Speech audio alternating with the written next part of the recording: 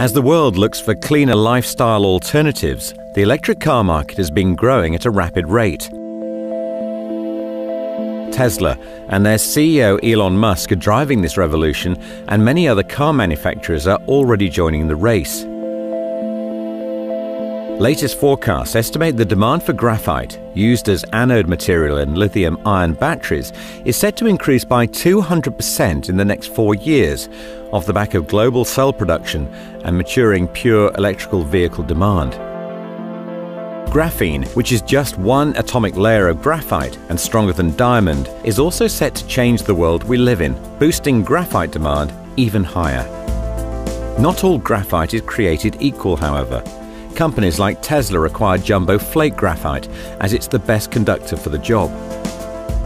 As a result, demand for naturally sourced battery-grade graphite flakes, which is the main feedstock to produce graphite anodes in lithium-ion batteries, is set to skyrocket, driven by accelerating demand for electric vehicles and large-scale power utility storage. Volt Resources is a low-cost African graphite explorer with a focus on the resources-rich country of Tanzania. The country has one of the most stable democracies in Africa, with a well-established mining and service industry, making it one of the safest places on the continent to undertake exploration and production. Volt made a major discovery in 2015 and recently announced a 214 million-ton jumbo flake graphite resource at 5.1%. They are also the largest tenement holder, with 2,000 square kilometers in highly prospective Nachingwea region. Stage 1 pre-feasibility confirmed excellent metallurgical flotation results, with concentrates up to 99.3% total graphite carbon, TGC, in the Super Jumbo plus 500 micron.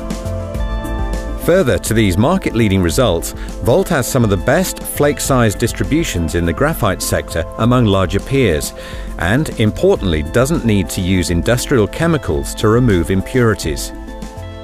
Numerous samples tested have now demonstrated that the deposit can consistently provide clean, high-grade TGC graphite suitable for commercial applications, mainly within the lithium-ion battery market. Volt's tenements are ideally situated in Tanzania, just 130 kilometers of sealed road from the well-established deep-water Mtwara port, currently operating at just 34% capacity. It gives Volt one of the best infrastructure positions in the market, meaning a reduction in the company's infrastructure spend and giving it clear advantages over its competitors in the area. The company's board is led by experienced resource professionals Stephen Hunt, Alwyn Forster, and Matthew Bull.